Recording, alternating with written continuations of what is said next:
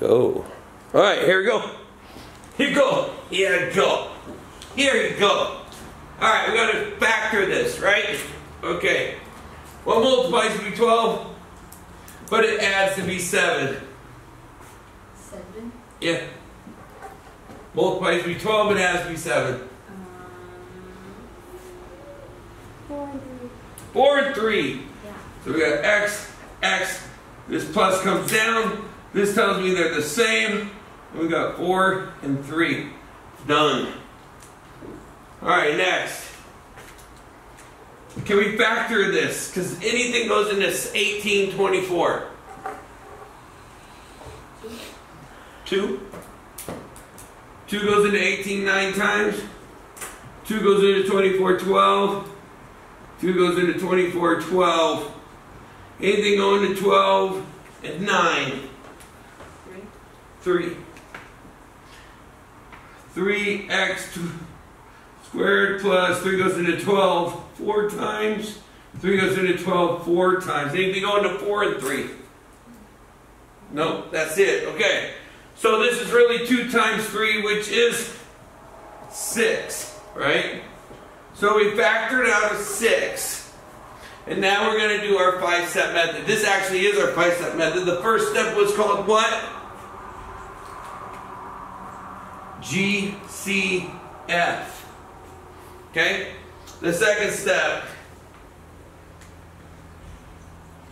parentheses, star variable. The star is this first number.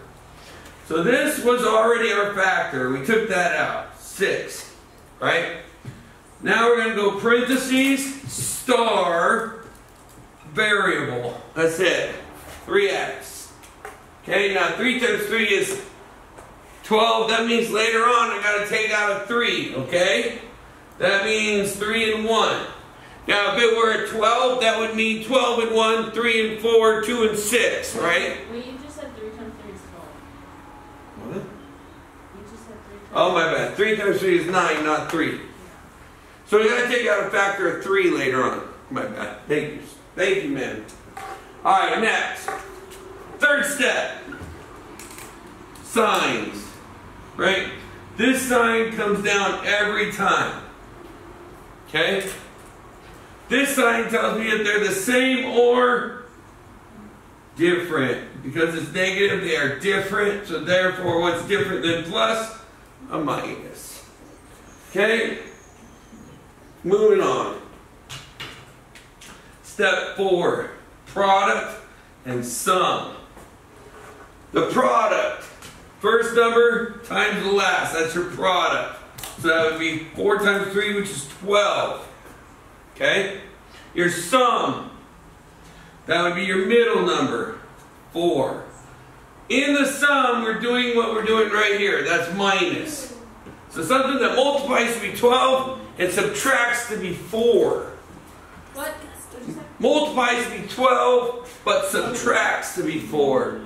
Subtracts to be 4. 4? Huh? No,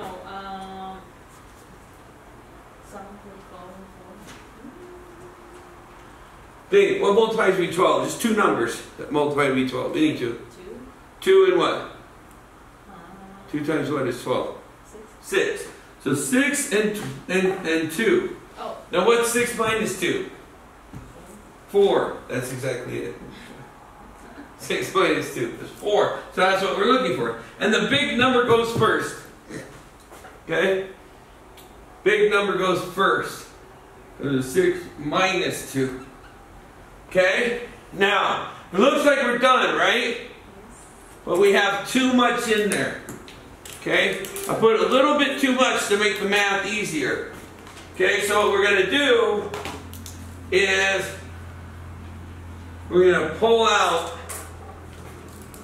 the star. So what I call it is the star cleanup. So, what's the factors of the star? 3 and 1. Okay, so that means 3's got to come out of one of these and 1 out of the other. This 6 still comes down. 3 goes into 3 once. 3 goes into 6 twice. 1 goes into the 3 3 times, 1 goes into the 2 2 times, and bam, every time, baby. 5-step method. First down, drop the ball. Right?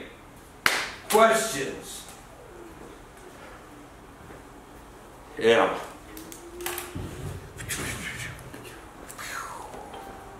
We good? We good? We good? Oh wait, I'm not done. No. I was going to do 26. I was on a roll. Alright, remember, we're going to go two ways. Because this could be 16 or it could be negative 16. They're both going to be 16, right? Because it's absolute value. So, one direction, I'm going to set it up as x, 2x minus 8 is less than 16. The other direction, I set it up as 2x minus 8 is greater than negative 16 because we changed the sign. And when you change the sign, when you change this sign, you change this sign. Both signs change. Okay? Alright. So then we solve. Purple. Add 8, add 8. Add 8, add 8. I'm going to do the same to both sides. I'm just going to get different numbers. 2x is less than what? 24. 2x is greater than what? Negative 8.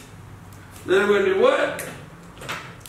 Divide by 2, divide by 2, divide by 2, divide by 2. And I get x is less than what? 12. And I get x is greater than negative 4. Okay? Now, if I wanted to graph it, I'd have two numbers. The smaller number over here, negative 4. Bigger number over here, 12. Now, the inequalities tell me that they're open circles, and this x is going that way, and this x is going that way. And when they actually cover each other up, what happens is all real numbers are possible. Okay? Now, how do we do one that has stuff on the outside? We've got to get the absolute value alone, by itself. Alright? So I'm going to add 8. And that's going to get 4 absolute value, 3x minus 2. And I'm going to get greater than what? 32? Sorry, dyslexia. Okay. Then what? Divide by 4. Get rid of that 4. You got to get the absolute value all by itself. Okay? Now I can split it up into two ways. One way, 3x minus 3 is greater than 8.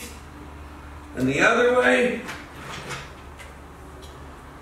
3x minus 3 is less than negative 8. So flip the sign, change the sign to the number, and solve. Plus 3 plus 3 plus 3 plus 3, boom, boom. 3x is greater than 11. 3x is less than 5. Dad, Negative. Yes? before you keep on going, you put a 3 when there's supposed to be 2. Going Uh-oh. from the blue to the purple. My bad. So this should be not a 3, this should be a 2. That means this is not a 3, this is a 2. I thought that looked a little funny. That's a 2. This is a 2. We're adding 2. I still have a 3x, but 2 plus 8 is 10. And negative 6. There we go. That's better. Alright, then what? Divide by 3. Divide by 3. X is greater than 3 1/3. And then divide by 3, divide by 3. X is less than -2. Graph that. Bing, bing, bing, bing, bing, bing. 2 graphs. I got -2 and 3 1/3. They're both open circles. On 3 1/3, it's going this way. On -2, it's going that way. There you go. Good job. Thank you for the correction. That would have sucked doing all that work and then having one thing wrong.